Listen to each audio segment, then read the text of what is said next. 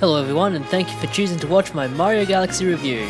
Mario Galaxy is a 3D platformer made by Nintendo, and released for the Nintendo Wii in 2007, November to be exact. Sorry modern gamers, if you want to experience this gem, you will have to go back and dust off those Wii remotes.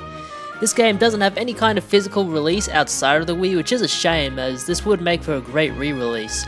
However, if you do want to play the game, you can get it on either the Wii U, or a Chinese version of the Nvidia Shield.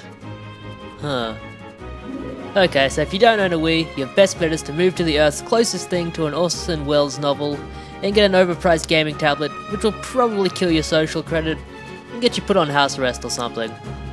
Or buy a Wii U and go to the Wii shop, if it's still open. Anyway, this is one of the best-selling games on the Wii, so you shouldn't have difficulties finding a copy. This game still goes for about 40 to 30 bucks, brand or pre-owned, but I assure you it is worth every penny. The game sees you control Mario as you journey across the galaxy to save Princess Peach from the tyrannical dinosaur Bowser. The story is the exact same in every Mario game. This one adds a twist by introducing new characters such as Rosalina and the Treasure Trackers, a group of toads that will help you along the way by giving you hints on secret areas within levels. You start the game with an invitation from Peach to come to her castle for some sexy time. But after Bowser cockblocks you, Mario decides to king hit him in the alley next to the club. Who the fuck is writing this? Jesus, that's dark. To achieve this, you have to collect the Power Stars. You choose which level you want to play by exploring a small spaceship and entering rooms that will let you choose levels. The main goal of each level is to collect a Power Star, and each level has 3 Power Stars, plus a hidden star that you can find. So you'll go into each level 3 times, exactly. I never found all of the stars in the game, but I did find enough to get to the final boss. I'm not sure how many exactly you need, but I did get to them by doing all of the levels and some of the bonus stuff, so you don't need an incredible amount. The game has lots of boss battles. They're all quite enjoyable, but it does recycle some bosses near the end of the game, and you have to fight Bowser a bunch of times. It's not the biggest issue, but I would have liked if all of the bosses were unique and if they saved the Bowser battle for the end. Or maybe having you just fight the Koopa Kids or something. In some levels you fight Bowser Jr. instead of Bowser, so it would have been easy to bring in some more Koopalings.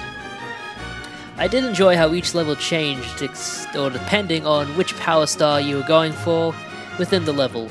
It means that you had to play each level 3 times minimum, but it doesn't feel sluggish or repetitive because the task is always different. Overall, the controls are really good for a 3D platformer. Mario can do all of the things he could do in Sunshine 64, including jump, punch, slide, power jump, and all the rest. Though at times I did feel like the depth perception in the game was a bit wonky. I'd go to jump on a platform and just miss it entirely, which I'm fully admitting is probably my own fault. It wasn't a common experience, but it did happen enough times that I feel the need to mention it. The levels are really imaginative, especially for the time that this game was released. Lots of levels consist of little planets that Mario travels to and from, that are basically just spheres that you run around and explore. I originally worried that my brain would have trouble recognizing exactly what I had to do to traverse a level, as they're so intricate and many are large, but they're so well designed that I only had to look up in a guide once what to do next. I've never seen a game handle its level design quite like this, and I'm pretty sure there's been no game before that has tried it since. Or before or after, except probably Mario Galaxy 2. Yeah, absolutely Mario Galaxy 2. Mario has some new power-ups, but to be completely honest, I never found that any were adding anything to the game really. The Bee suit and the Sting suit and the Ice suit, all quite fun novelties that fit in the levels they're in. Sting suit. I think that should be Spring suit, but they're not used in enough levels for me to have any lasting impressions about them, and to my knowledge, none were brought back for any future game. The music is a bit of a mixed bag. Not to say it's bad, but sometimes it's so epic that it just takes me out of the game. I really loved the music, and the songs were all fantastic, being recorded by a real studio orchestra by one of the greats in the business. But in some levels the gameplay will be kind of relaxed while this incredibly epic music is playing in the background. It just doesn't fit well. I had to think of an example. Think of how out of place but also great Sonic R's music was. The music didn't fit the game very well, and you definitely wouldn't call it Sonic music. but it's still really groovy and fun to listen to. That doesn't mean Mario can't feel the sunshine as it brightens up his day, Jesus Christ. The music is incredible. It's one of the only soundtracks that I'd really like to own on CD. I must have been on something when I wrote this. The graphics still look really good, all things considered. Mario Odyssey and Super Mario 3D World of course do look better, but for a game released in 2007, it still holds up. Not only that, it looks significantly better than other games from the same year. In my opinion, the cartoony style of the game makes it look better than realistic looking games for the time, such as Assassin's Creed and The Witcher. Not bad for a system that didn't have much more powerful graphics than the GameCube, and it really shows that when a developer wants to try, they can get some great looking graphics from the Wii. Now for a couple of negatives. There aren't many, but I do feel the need to voice my complaints. Firstly, multiplayer is a total joke.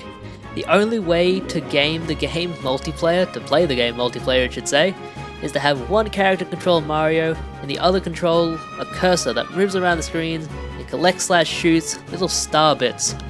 It makes no sense as Luigi is not only in the main game, you rescue him from a ghost world, but also playable after you complete the game, when you get 120 stars. I don't know why they didn't put in a proper multiplayer, but if you are looking for a game that's good for twins or siblings, look elsewhere. Secondly, you can only play the game with the Wii Remote and Nunchuck. This isn't a huge issue as the game does control really well and the gameplay really complements the Wii Remote scheme, but it is nice to have the option available for people who want to use a classic controller or a GameCube controller. Those are all my complaints about the game. Please leave your hate comments below, Nintendo fanboys. And overall, I would give Super Mario Galaxy a recommendation. It's a fun game that can be enjoyed by all ages. It's a wholesome experience, it provides a good challenge to all aspiring and experienced gamers out there.